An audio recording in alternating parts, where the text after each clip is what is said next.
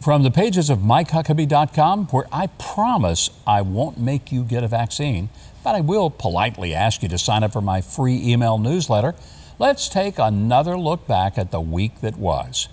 Among the many people being threatened by President Biden with termination if they don't get vaccinated is our already overworked and undermanned Border Patrol. Though it might be prudent for Border Patrol agents to get vaccinated, considering the staggering number of COVID-infected illegal immigrants that Biden is allowing to flood our southern border. Just how much has illegal immigration exploded under President Biden?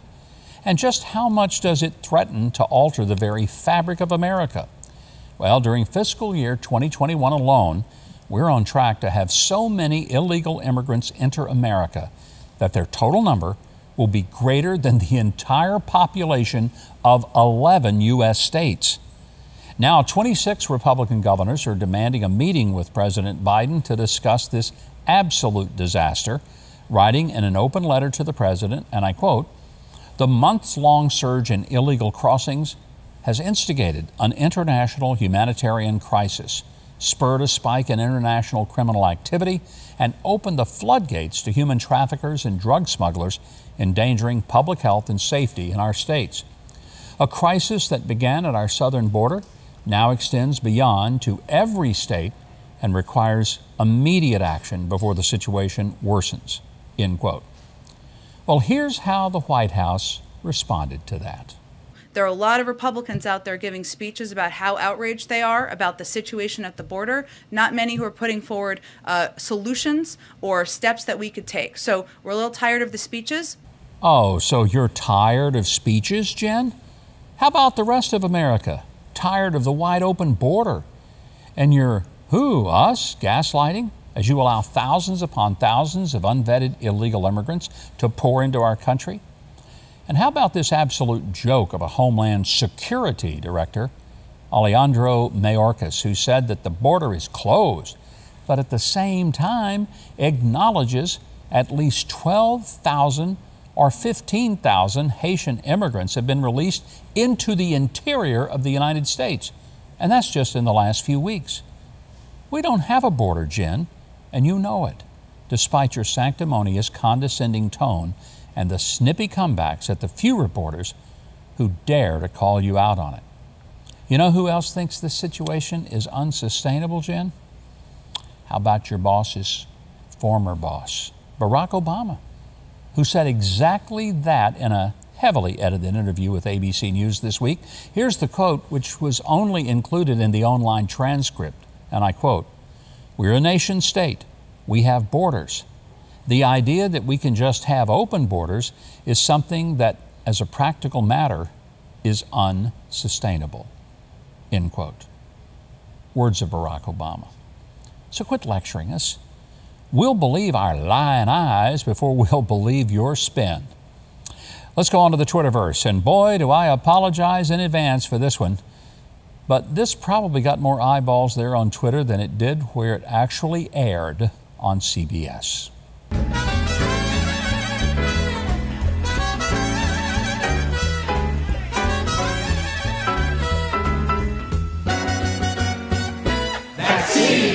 Man, I've seen better comedy on the Weather Channel and more subtle propaganda out of North Korea. Good heavens. Wow. Next up, how about a shout out to Dog the Bounty Hunter, who is doing better work, it seems, than the FBI.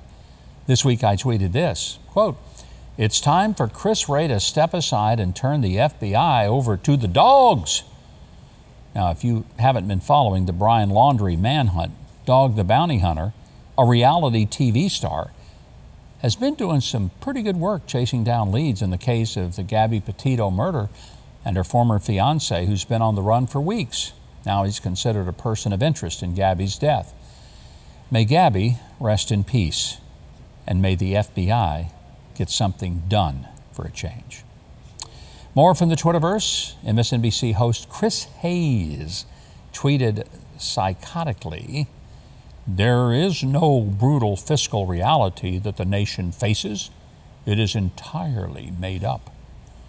John Cordillo responded, quote, "He clearly doesn't buy gasoline, groceries, or lumber."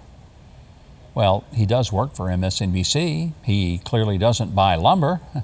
Maybe some gluten-free chips and some soy milk, that'd be about it. Finally, let me point you to a great column from Kurt Schlichter, who's been on our television show at TBN. Kurt wrote this week on a very important lesson for Republicans.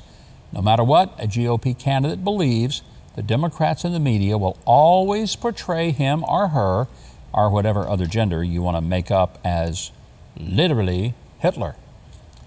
See, the worst any Republican can do in response is compromising principles to try to win their favor.